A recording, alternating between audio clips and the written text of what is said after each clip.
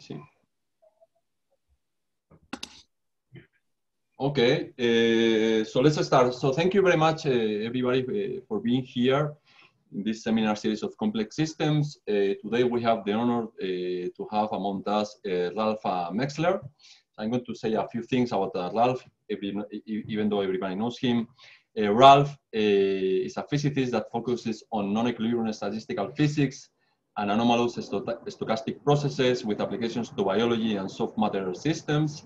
He's currently chair professor for theoretical physics at the University of Potsdam and is an Alexander von Humboldt Polish Honorary Research Fellow. He holds a diploma, a degree in physics, magna cum laude, and a PhD in physics summa cum laude from the University of Ulm. He did his postdoctoral research position at Tel Aviv University with Joseph Klafter, and then he went to MIT with Meran Kardar. He became an assistant professor at Nordita Institute for Theoretical Physics in Copenhagen in 2002. Then he spent some time in Canada, where he was appointed Canada Research Chair in Biological Physics and at the University of Ottawa, and he moved then afterwards to the Technical University of Munich as a professor. And since 2011, he's a professor for theoretical physics at the University of Potsdam. He has many awards. He got the Fyodor Linen Fellow from the Alexander von Humboldt Foundation. He has the Amos de Shalit Fellow from Minerva Foundation. He's the Emmy Noether Fellow from the Deutsche, something I cannot pronounce. I apologize, Ralf. He has he's also he holds a Canada Research Chair in Biological Physics, etc., etc. So Ralf, thank you very much for being today with us. Ralf is going to talk to us about non-Gaussian statistics in soft and biomatter. Please go ahead. Thank you so much. This was too long an introduction. Now I know why I have all the gray hair, or white by now.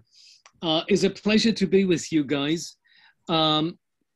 It's probably one of the positive things that came out of the whole mess we're in currently, that we discovered all the Zoom stuff so we can be at different places. Also, of course, I would love to be right there with you and discussing all the stuff afterwards. Isaac, could I ask someone to actually be present live so that I can see someone? Because yeah, I will be live. Is that okay? That would be great. Yes, that's great. I just need to see someone moving on the screen. That makes it much better. Okay, so what I want to tell you today is not a finished story. It's actually ongoing work, but I find it quite interesting, so I wrapped it up into this talk. And whenever you have questions, it's not, you know, overly polished, so please just interrupt and ask me questions on the way. By the way, the painting you see in the background, that's a Turner of Venice, and in a week from now, I expect to be exactly there. And I'm looking so much forward to some reality in life.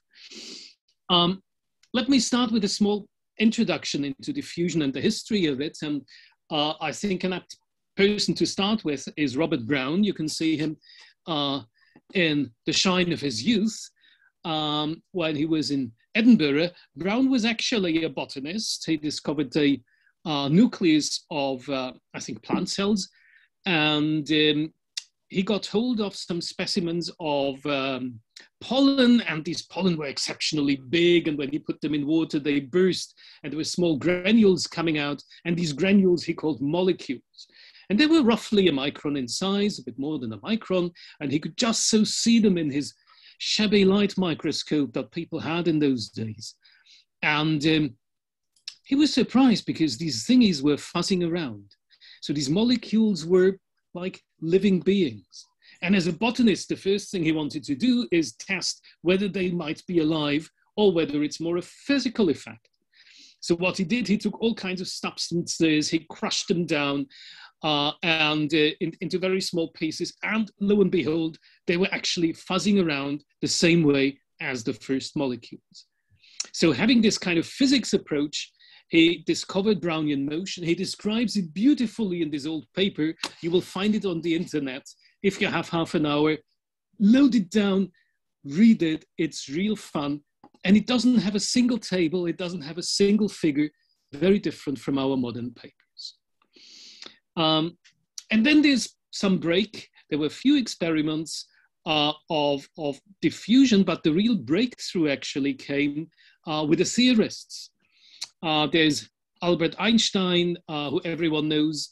I have a lot of friends in Poland, so I always have to mention Marian Smoluchowski, who studied diffusion actually to a bigger extent than Einstein. He continued working on it and published several papers.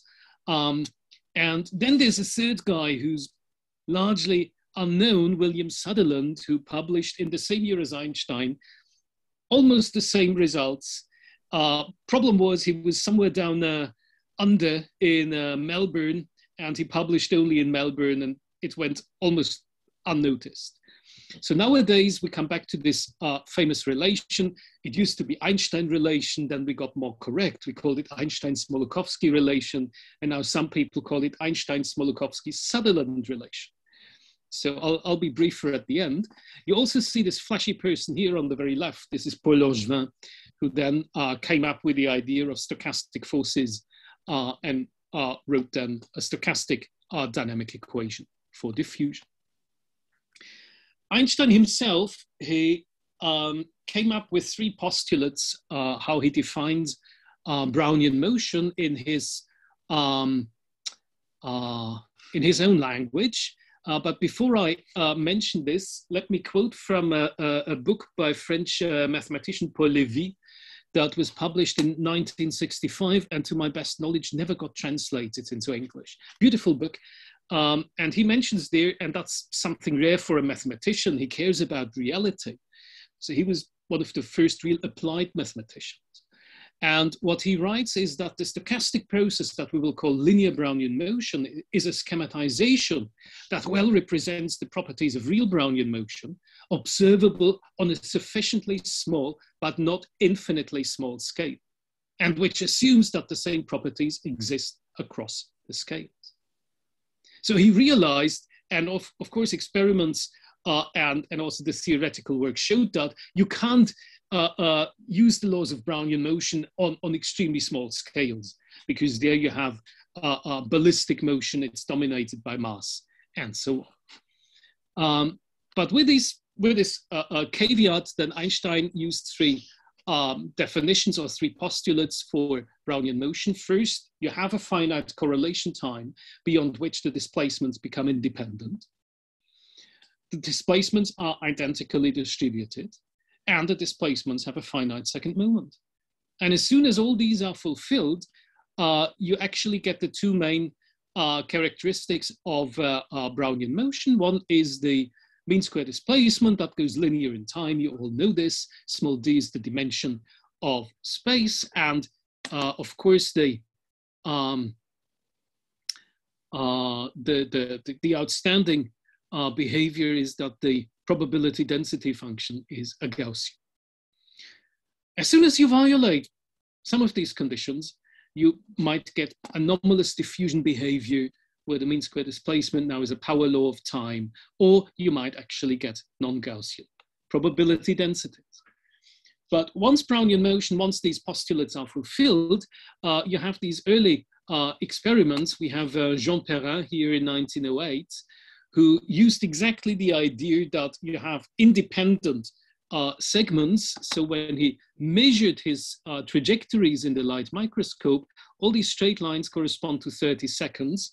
And then these trajectories were very short. To have any meaningful statistical analysis, he shifted all these 30-second intervals to a common origin and then fitted the Gaussian probability density.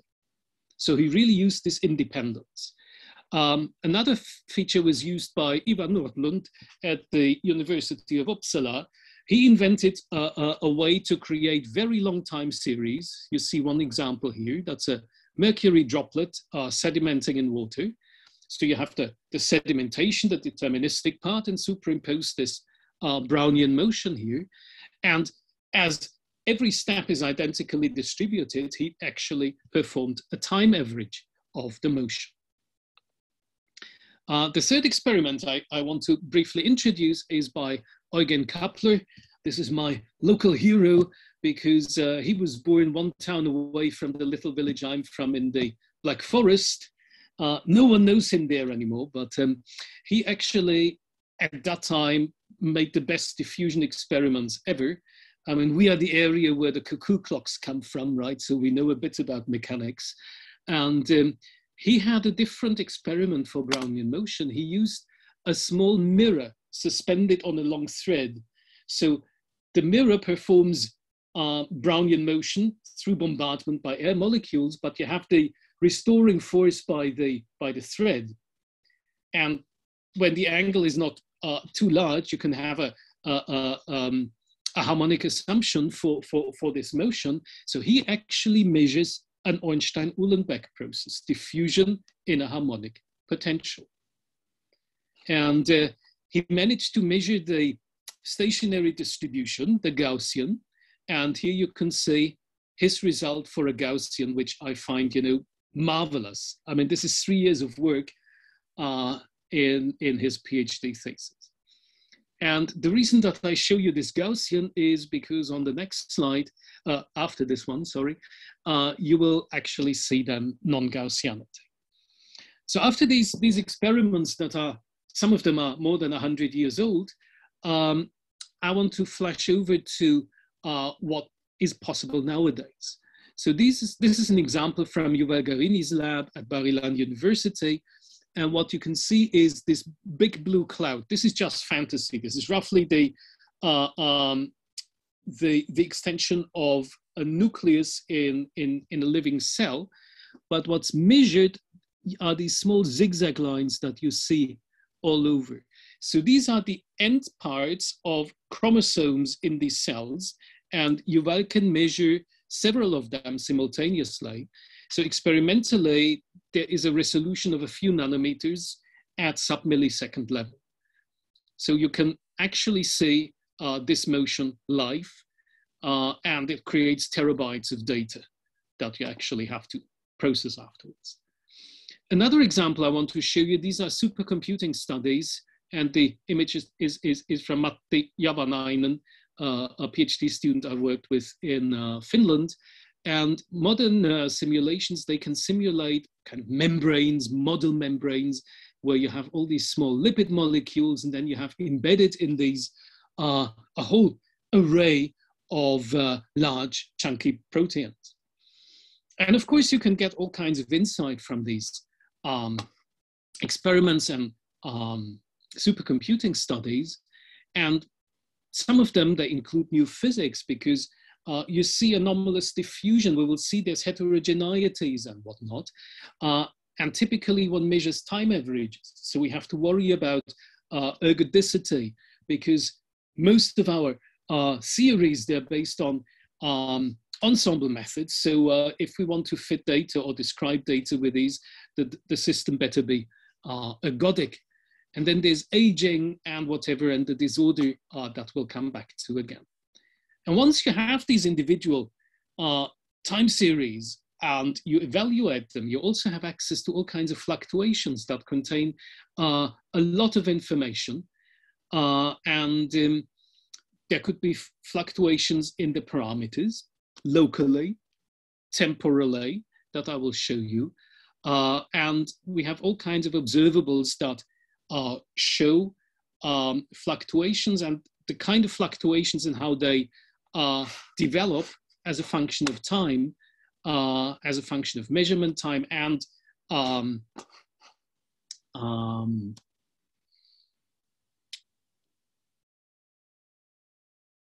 I lost it. I lost what I wanted to say. Okay, anyway, you see a lot of fluctuations there that you can use and evaluate to interpret your system. And recently I thought back to the time when I was a PhD student, and I always saw these images. Some of you will remember them from these people who were talking about dynamics in glassy systems. And they always had these images where the response function they measured in the whole system was very complex. Could be, I don't know, spectroscopic, dynamic spectroscopy, whatever. The question was always, is it because the system is very heterogeneous, so locally the response is very sharp, but when you superimpose all of them, it gives you the complex signal? Or are even the individual units very complex, and naturally you would get this response? And now we're there. Now we can actually probe locally, microscopically. That's actually very exciting, and there's loads of open questions. Now, let me come to this first big topic I want to dwell on a little, and this was called Brownian yet non-Gaussian diffusion by a colleague who used to be at Urbana-Champaign and then moved to South Korea, Steve Granick, and he popularized these phenomena. And I show you two very innocent looking experiments. Here you have colloidal particles moving on a nanorod.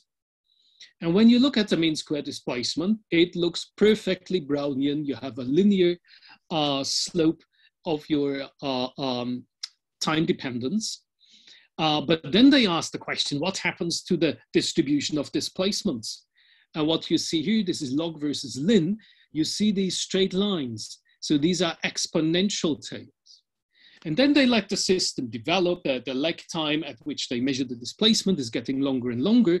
And at the very last measurement they take, it looks like a Gaussian again. So at shorter times, you have these perfect exponential tails, and then there's a crossover to Gaussian eventually. A second experiment they report is a tracer particle in an actin mesh, in a gel if you want. And again, the mean square displacement is linear. And in this experiment, they never see the crossover, they only see the exponential tail. And these non-Gaussian tails, they have been reported from a large number of systems. I only show you a few more examples, but when you look up on the net, this has really become very, very widespread. Another example are these nematodes, tiny worms, for which, again, they found exponential tails in the distribution of displacements, and they also mapped out that they have an exponential distribution of the diffusivities of these guys. A more physical example is from Yael Reuchmann's group at Tel Aviv University, and she puts all kinds of immobile tracer particles in a liquid, and then there's small, these are obstacles. The obstacles are fixed, and then there's small tracer particles. You see these shiny particles here, and she follows them in this array of obstacles, and then she increases the density. And at the higher densities, you see the development of these exponential tails.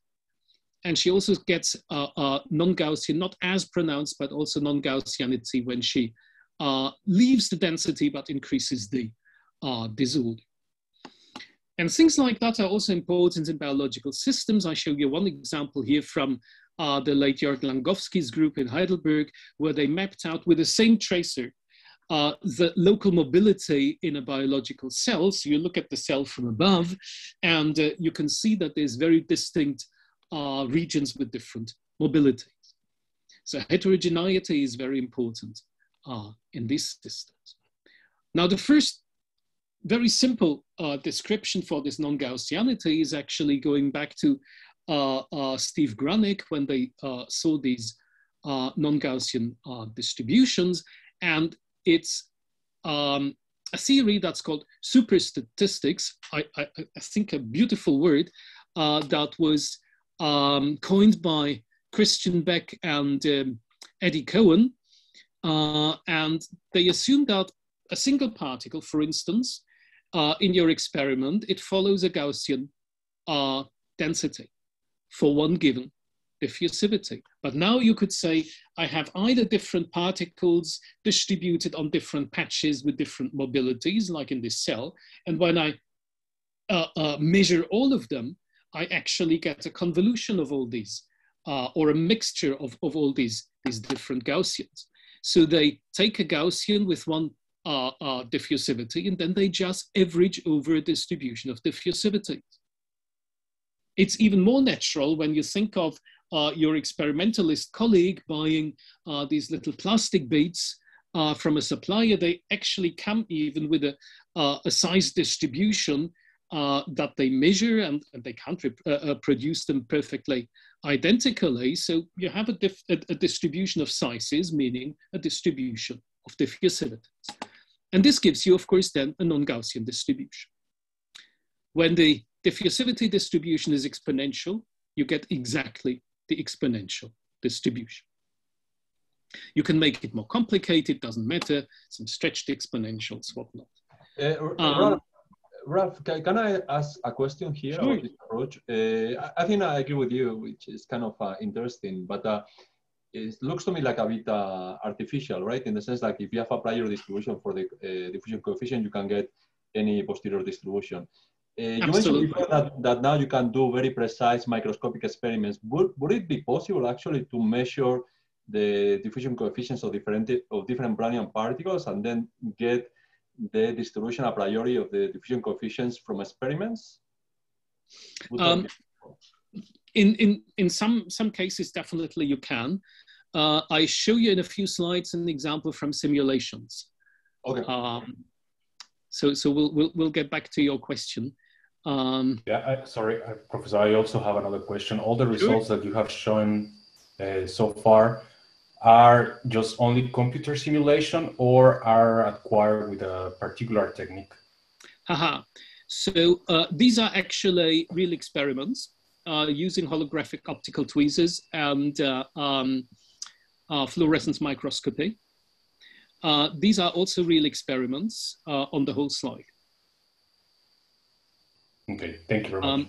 I forgot to say, I mean, when you look at the experiments I mentioned here, this is all based on the idea that you have a fluorescent tag on a very small molecule, and you can actually follow it even in a biological cell. So the experiments have become beautiful in that sense. Okay, so the disadvantage of this super statistics is that this diffusivity distribution is static. So you can never observe this crossover to a Gaussian in this framework. I should also say it's closely related to a theory of gray Brownian motion that was developed by our old friend Francesco Mainardi in Bologna. But now for Isaac, look at this very simple system here. We have a protein here, and it's just in water, so there's no complicated environment. But the protein itself has the property that it's shape-shifting. So it has, of course, a very complex landscape. And some proteins, they're very much arrested in their native state. This is one protein that still, you know, it can really breathe a lot. So as a function of time, you can see that it can have a very compact structure, or it can open up and almost become, you know, a straight object. And the question is, while it becomes bigger, it has a bigger hydrodynamic radius, does this affect the diffusion coefficient? And that was a very nice simulation study, mainly done by Eiji Yamamoto and Takuma Akimoto in Tokyo. And we discussed this stuff for 2 years, I think. And we found the following statistic that came out of it. So the first thing is, how do you quantify the size of the object? And we just use the gyration radius. You all know this from polymer physics. And then we can see here as a function of time how the gyration radius fluctuates. It's not a lot, but you can see distinct changes becoming bigger, becoming smaller. And this black line, this is just averaging out the fluctuations. At the bottom, you see the time local diffusion coefficient. So you look at the fluctuations locally and you calculate the strength of these fluctuations, and then you extract this diffusivity, and you can see almost a mirror image that where the size of the protein is big, the diffusivity is becoming small. So you have this immediate correspondence of the size of the object and the diffusivity, and the overall statistic is that the time local diffusivity scales with a momentary gyration radius like this. So we get essentially a Stokes law. It's just that the gyration radius is offset by this R0, which we interpret as the hydration layer on the surface of the protein. And this R0 is only 0.3 nanometers, so much, much smaller than the typical sizes that we have. Actually not much, much smaller, but smaller than, for instance, here when we look at the same statistic for all kinds of different proteins, we get the same law up to almost 100 nanometers in size of the proteins. But, so we have this time fluctuation in the diffusivity due to the shape of the object.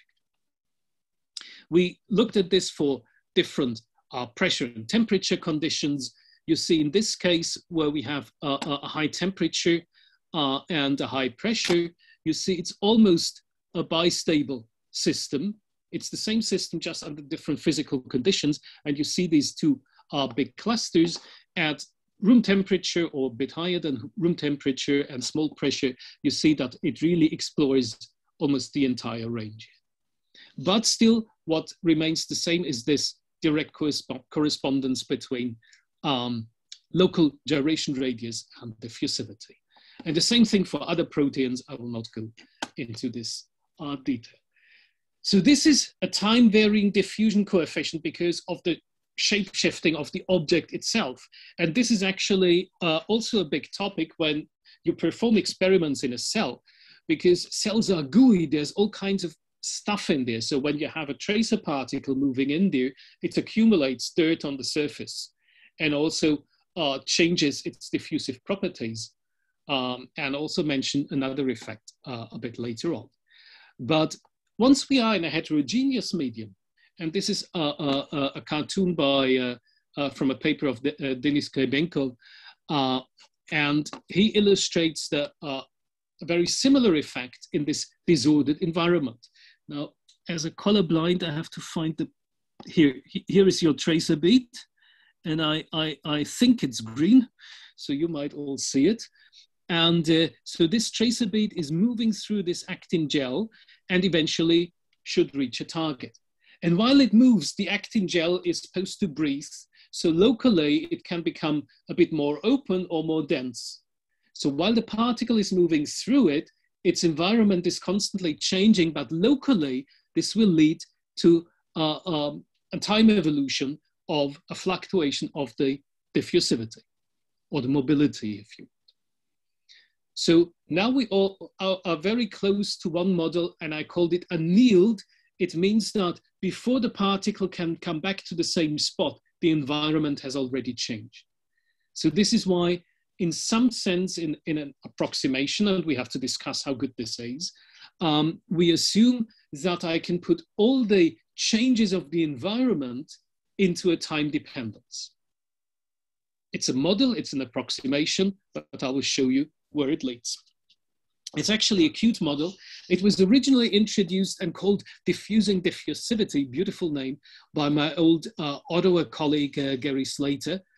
And having a collaborator, Alexei Chechkin, who many of you know, who's fond of perfect analytical solutions, we found a minimal model that we could solve. And so how do we describe our particle? We have a Langevin equation. I wrote it in one dimension. We can do it in any dimension, doesn't matter. And the change in position is driven by a white Gaussian noise. But now I introduce this time-dependent noise strength, the diffusion coefficient. I want it to be stationary. I want it to have a fixed correlation time. And this is why we mapped the diffusion coefficient onto a process y. We square y, so d is always positive, as it should. And y itself is described by an Ornstein-Uhlenbeck process. Here we have the restoring force with a given time, characteristic time. And here we have again another white Gaussian noise. So while this particle is moving, its diffusivity is changing all the time. And you can solve it explicitly in Laplace space, and then you can have analytical results for the short and long time limits. At short times, this model gives you exactly the superstatistical description, these exponential tails. And then beyond this correlation time, you actually get back to a Gaussian distribution.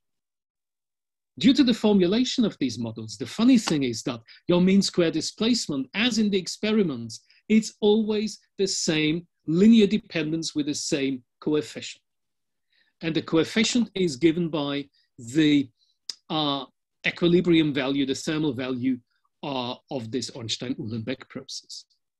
It comes out so nice and easy because as the initial condition for the diffusion coefficient, we use a thermal distribution. Okay, so in the ensemble limit, it gives you exactly this behavior. You can see the kurtosis relaxes from a value for a Laplace distribution, an exponential distribution, to the value of a Gaussian. Okay, so this was kind of our first model. We generalized it. We also looked at non-equilibrium initial conditions in this paper here. By now, there's a whole range of different approaches, and one, I come back to what I said before, your particle can change as it moves through the environment. So many of these biological traces people use, they dimerize or they oligomerize, and then they become smaller again, they depolymerize. So of course, while they change the size, they change their mobility, and it leads again to exponential distributions. Even, you know, within a range, a two-state model, one very mobile, one much less mobile phase, and the particle is changing between them, gives you shapes that are very similar to what's seen in experiment.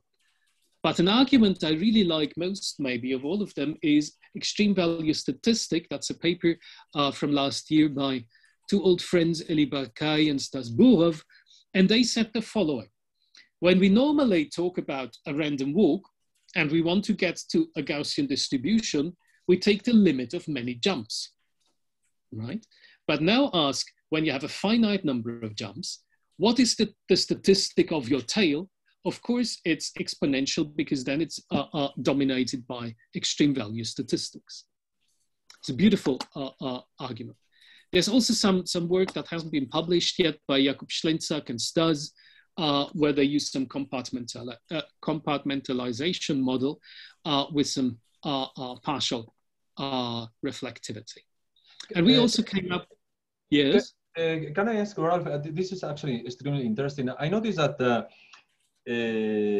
all these different models that, that assume that the diffusion is either changes continuously over time, or maybe you have two states, etc., etc.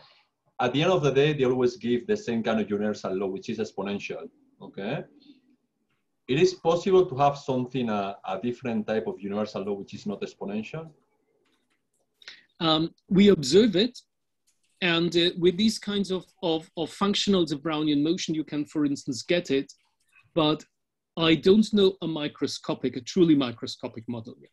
I see, okay. With all these extreme value statistic models, you get to the exponentials, but we do observe non-exponential and non-Gaussian. I'll get to that. And most likely a big part of it that, of course, is neglected in these models is the quenched nature of your environment. We'll come to that. Okay, actually, I come to it here already. So what happens when you cannot neglect the quenched nature of your environment? So this is from some simulations by a Chinese group. Actually, I met the main author, I think 2 years ago when we organized a conference in Lanzhou. And he assumes that he has a patchy environment. And each of these patches with different colors, they mean one mobility for the particle. And now it's moving across this landscape, so it's changing between different diffusivities. Of course, this produces non-Gaussian shapes, and in their studies, they came to these exponential tails. Now they also have, in the newer paper, they slowly change the landscape and they analyze what's going on. But it's mainly based on simulations. The same for a paper by Alexei Chechkin and my old friend Igor Sokolov that was published last year. And there's actually a very similar older model by the Levenstein group in Barcelona that was assuming different patches, and then particles move between patches and so on. But still, there is no, whole theory. How do I get from here to there without all kinds of assumptions and really see the effects of when the particle gets back to the same spot in space, it has the same mobility.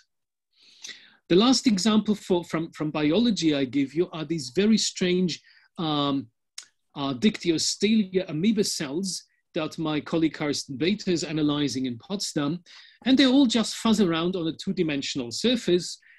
The simple model is they go in a different direction, they lose sense of direction, eventually perform an active Brownian motion.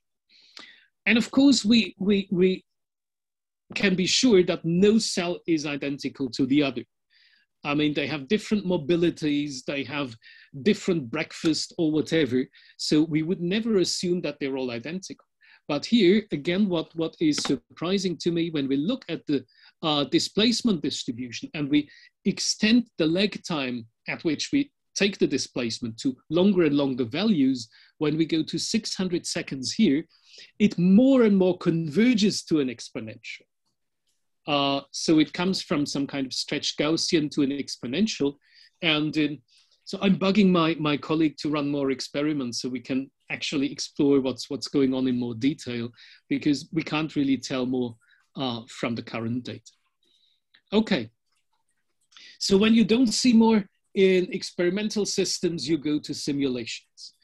And I show you 2-3 extremely innocent looking systems where we see a lot of features that I actually did not expect.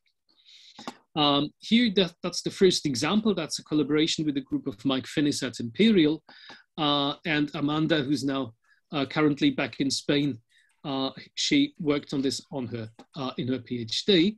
And it's motivated by drug delivery. So the idea is you have two silica slabs. You can see them top and bottom. In the middle, you have water, and you put a drug molecule with this name.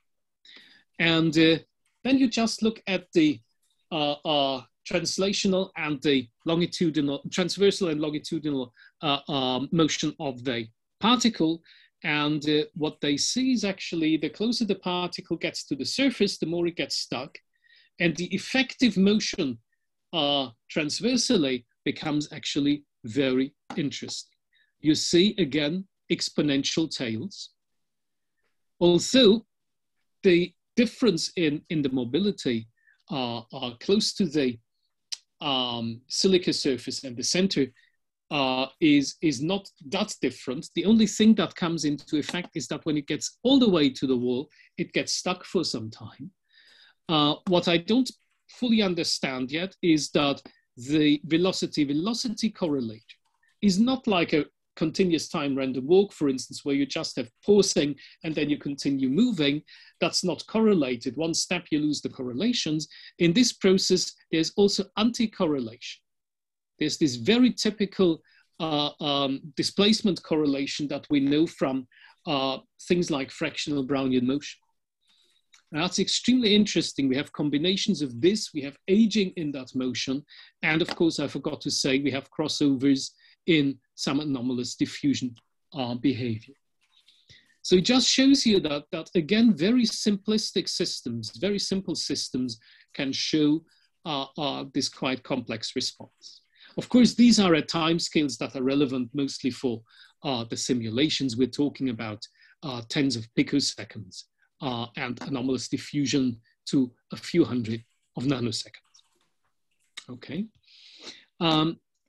In biological systems or complex liquids, we see, just focus on this one here, we see very similar viscoelastic velocity correlations where the correlator goes back to negative values.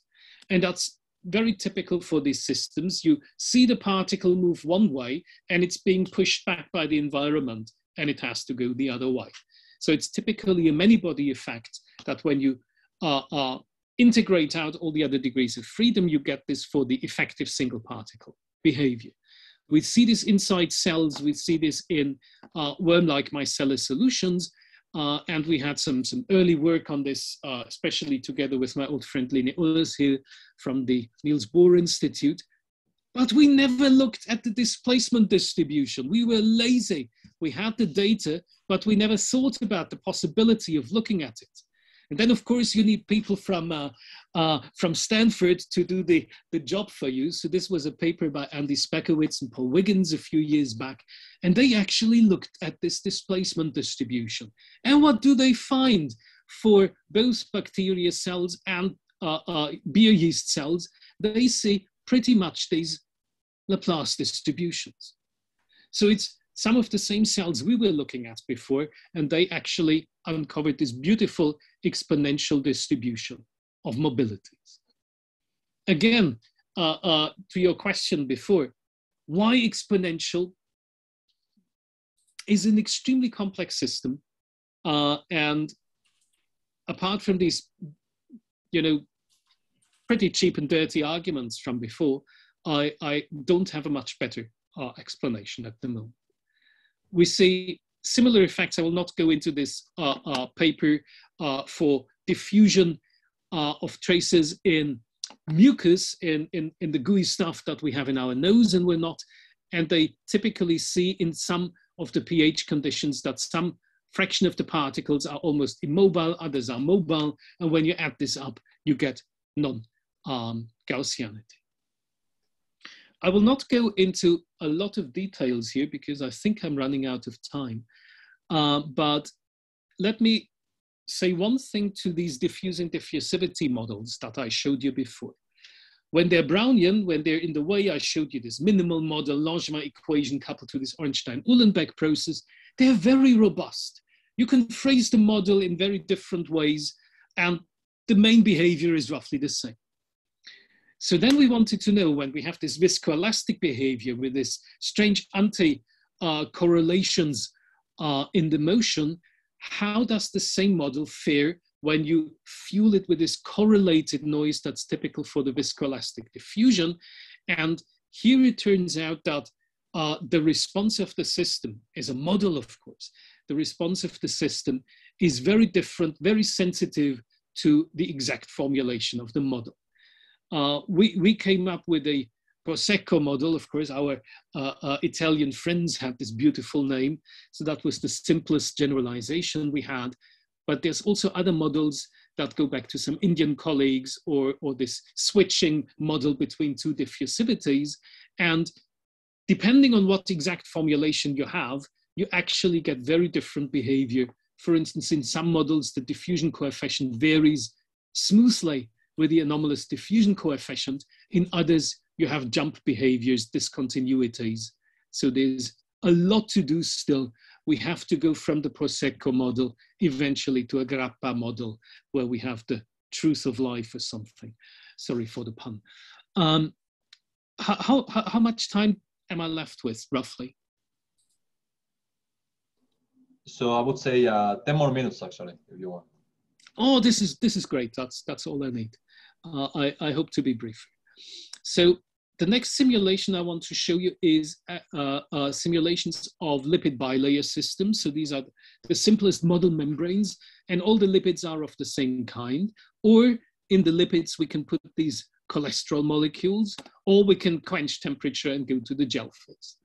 But in all the three phases, the behavior of the lipids is dominated again by this viscoelastic behavior.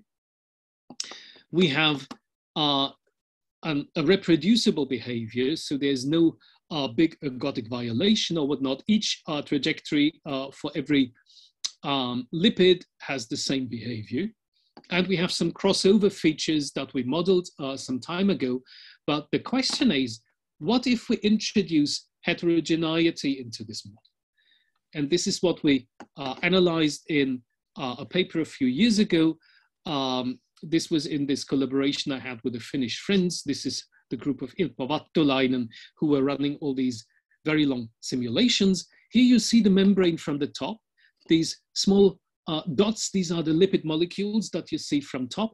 And this yellow big spot, this is a single protein embedded in this membrane. So this is the dilute solution where we only have one of these proteins. And then when we look at the displacement distribution, it's perfectly Gaussian. The way we plot it here is that I take 1 minus the cumulative and then the logarithm. So this filters you out the power law behavior inside the exponential, and you can see perfect quadratic scale. But then we go to a crowded regime where now the lipids, they can be trapped in between these big chunky molecules, or they can associate with the surface. And what we see is that the quadratic scaling is modified, and we get these stretched Gaussians with these stretching exponents somewhere in between 1.3 and 1.7. So this is still far from exponential, but it's of course also no longer Gaussian. But apart from these diagnostic analyses, there is not much more that we have at the moment. Good. But we can extract a bit of the physical behavior. So what we have, this is the extracted local diffusion coefficient for the motion of these lipid molecules. And you can see here, in this example especially, there's a very clear intermittence behavior. High mobility, then they're kind of trapped in between the chunky proteins, they escape again, and they're trapped, and so on. So we have a bimodality, and this, of course, in this statistical level, can explain or can help us to explain the non-Gaussianity. We try to understand the system a little bit more by using, forgetting all about the chemical details of these molecules. We only use an argon gas, a hardcore spherical gas here in these simulations, and then we put obstacles in there. So these dark objects here, these dark circles, it's effectively a two-dimensional system. These dark circles, they're just immobilized argon particles. And now the mobile ones, they have to squeeze through these little channels in between the molecules. And we actually see this intermittence behavior. We see non-Gaussian distributions. So at least for the membrane system, this effectively two-dimensional system, we are pretty sure that pure excluded volume may already explain a lot of this strange behavior. Good. In experiments, much longer timescales than are accessible with the simulations, we actually also see exponential tails and anomalous diffusion in the tens of second range. So also in these real systems, these non-Gaussianity effects do become relevant. It's always nice to see an experiment. That was the gong. I have the last two slides. I'm very quick.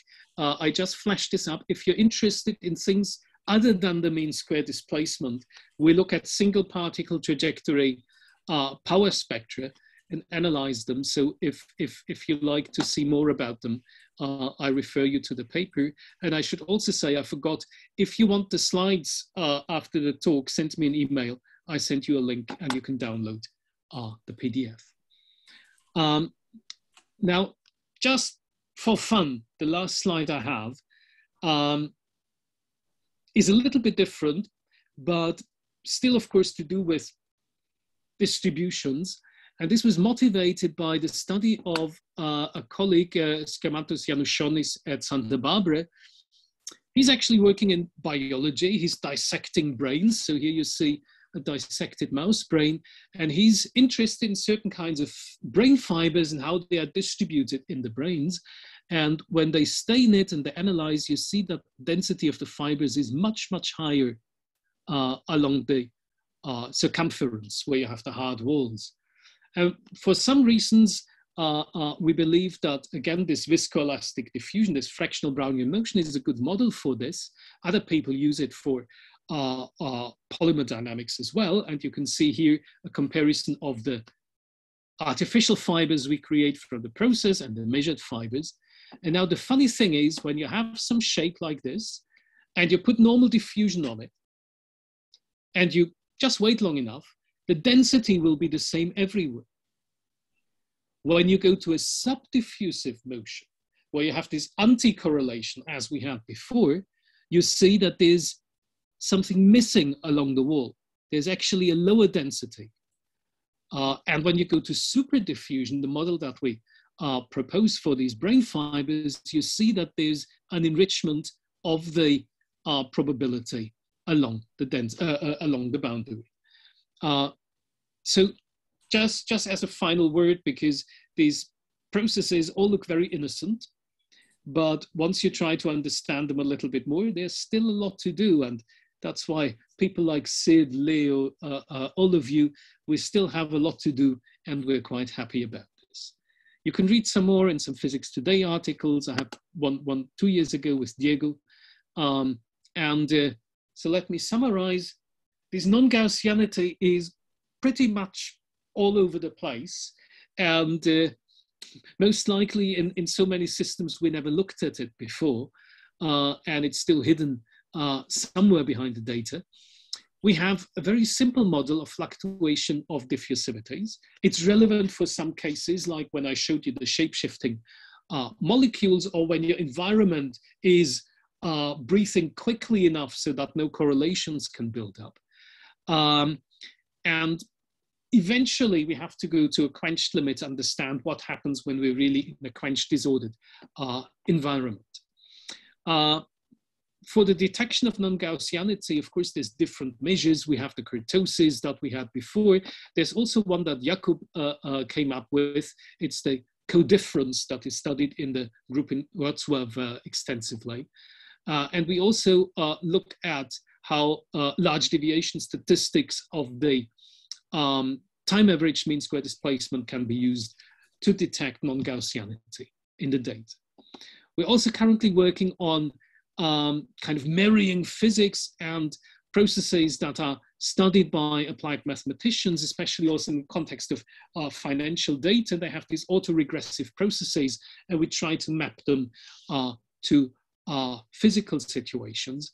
And of course, I didn't mention, we have been working on data analysis extensively over the last years, especially with Bayesian methods, but more recently also with machine learning.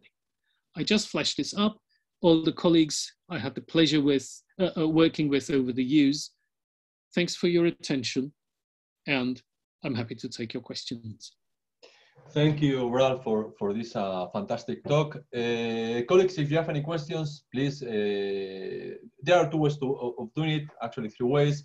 One way, just activate your microphone, ask directly to Ralf. For students from Mexico that they prefer to maybe ask in Spanish, maybe you can write it and I'll try to translate. So Sid, I think you have a question. Please go ahead. Yeah, so thank you for a very nice talk. I'm just curious, like near the end, you had problems that were related to like the issue of hydrodynamic dispersion, where you have like a flow field and you have a particle moving through the flow field and it's experiencing different flow velocities. And it's sort of a well-known problem which has a Gaussian probability distribution in a long time limit. But I'm curious if there's some scenario you can imagine where that also has the same non-Gaussian behavior. I can only speculate here, but I would definitely expect this, especially if you also have effects of surfaces somewhere, because mobilities become very distinct functions of the distance from surface when you look at hydrodynamic interactions. Actually, earlier today, I was looking at the old paper by Richardson, where you look at the dispersion in turbulence media. There, you well know we have non-Gaussian tails. So there's of course non-Gaussianity with all kinds of different origins.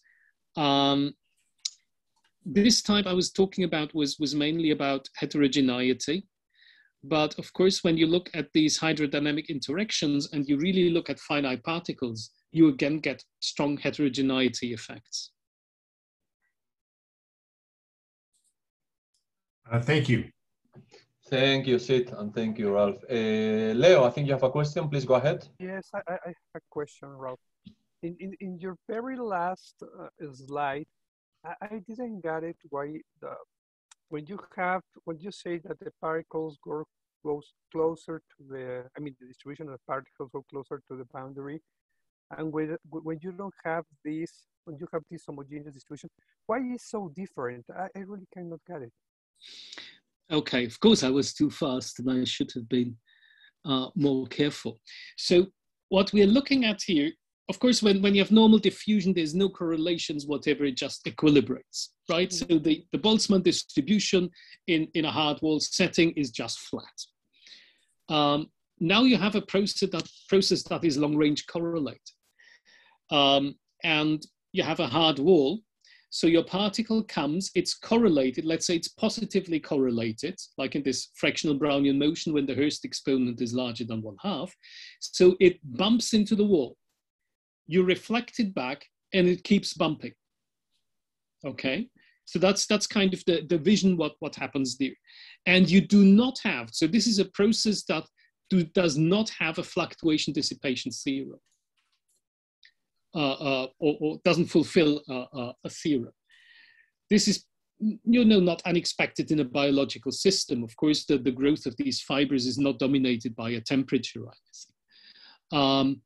But of course, it also, by using these kinds of models, we face the fact that these correlated and highly non-Markovian processes, we don't have a framework of describing them in the presence of boundary conditions.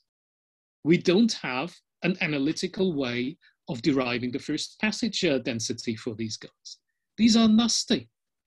And it turns out that we even have not understood how they behave next to a reflecting boundary. It's quite fun. It's absolute fun. Okay. So actually, if I can add something here, coming from a different topic, actually, there are algorithms, when you want to explore a polytope uniformly, there are algorithms designed to explore this polytope uniformly.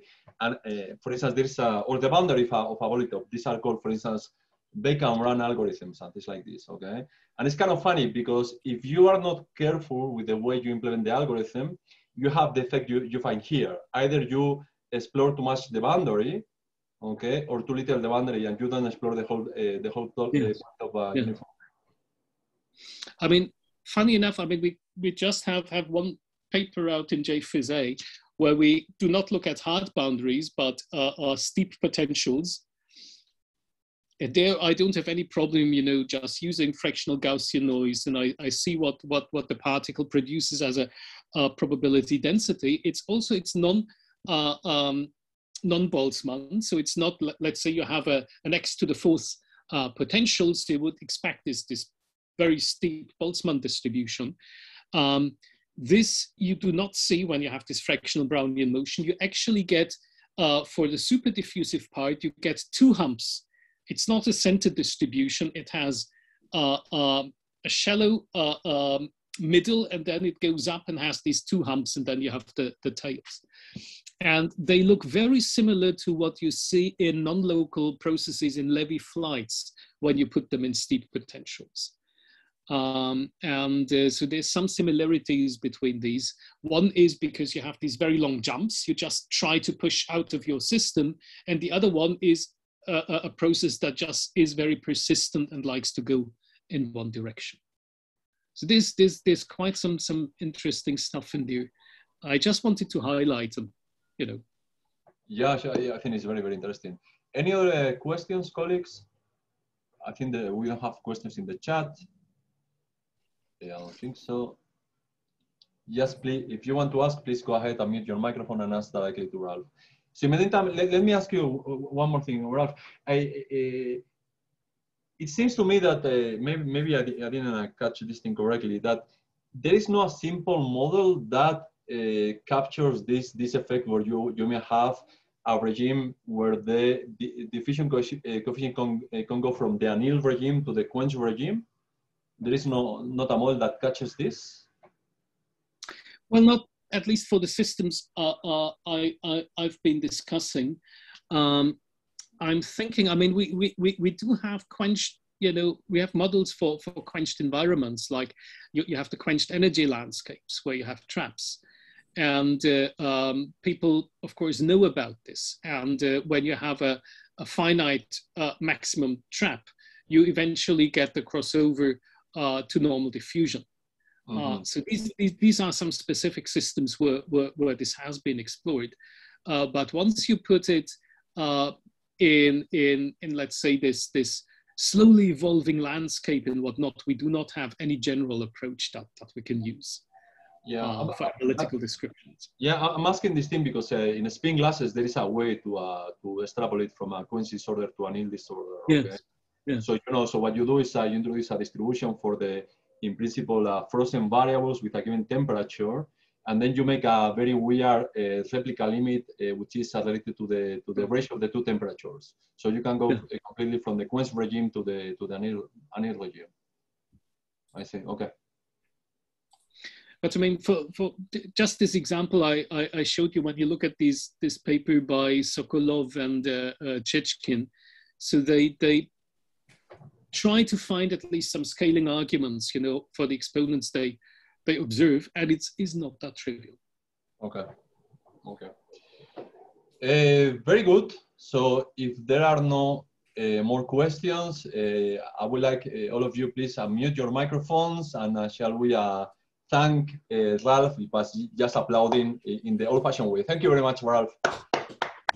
Pleasure.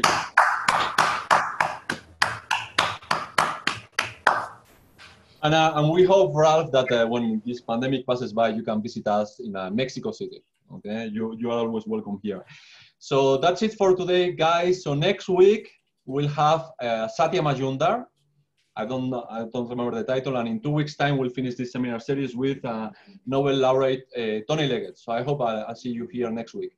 Thank you very much. Bye bye. Bye bye. Bye. Bye everyone.